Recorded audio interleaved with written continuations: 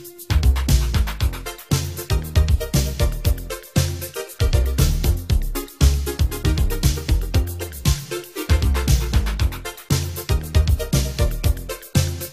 folks, this is ET Prepper. My title, SHTF Starting Now. What I mean by that is SHTF means when the sewage hits the fan.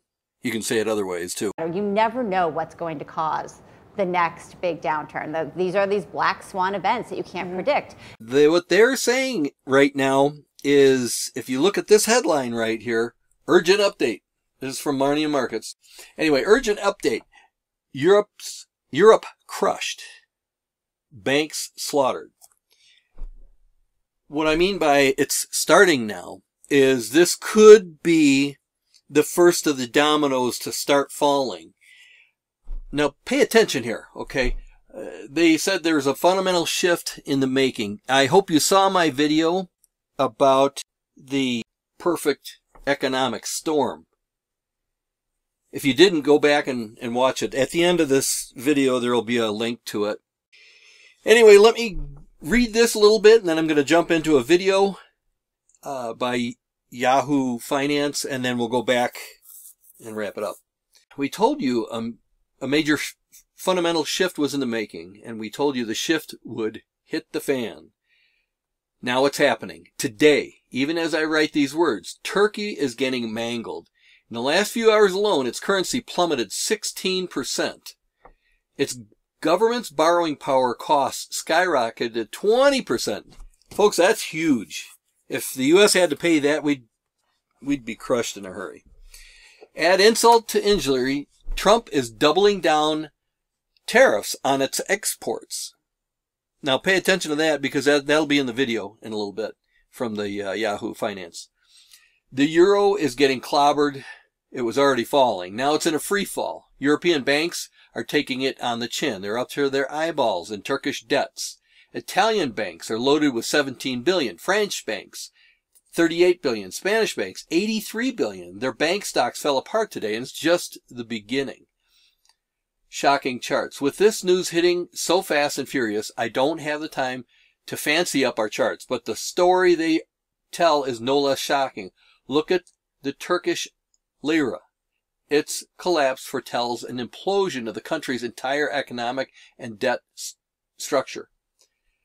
And beware, Turkey is no run-of-the-mill backwater country. It's a primary NATO ally. It's all the crossroads of Europe and Asia. And because it's so deeply in debt to foreign institutions, its demise is sending shockwaves across the world. The first shockwave striking Turkey's major creditors, European banks like Unicredit and Spain's BBVA. Take a look at the chart. Look at this thing. Wha-bang, just falling off the charts. Okay, I'm going to get off of this, and we're going to go on to the video. Stocks are falling as a potential financial crisis in Turkey threatens the global economy. Now, Turkey's currency is hitting a new all-time low against the dollar amid fears that the country won't be able to pay back its debts. President Trump adding insult to injury, tweeting this morning that he plans to double steel and aluminum tariffs.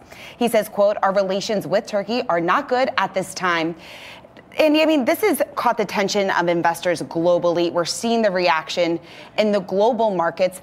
How big of a deal is this in terms of what's going on in Turkey? Yeah, I mean, well, to put this in perspective, Turkey is the 17th biggest economy on the planet, about $850 billion GDP, and that's nestled right between Indonesia and the Netherlands. It's bigger than the Netherlands, bigger than Sweden, bigger than Switzerland. So, you know, it's kind of surprising. It's not a tiny economy, but it's not a giant economy either. And, you know, it kind of harkens everyone back to thinking about Greece and how much could that upset the apple cart.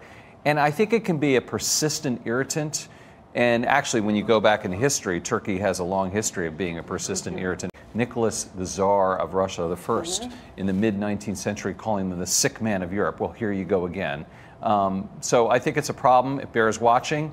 And of course, geopolitically very important. Well, Jed, do you think Turkey could, in fact, be the next Greece? That big of a deal, that big of an issue here for the global economy?